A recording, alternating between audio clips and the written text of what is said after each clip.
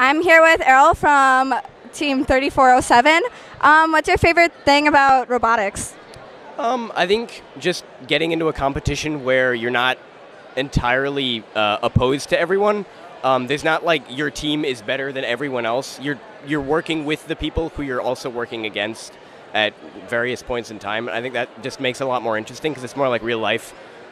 You're never just going to be fighting someone. You're always going to end up working together as well. How long have you been in robotics? This is my 4th year on the team.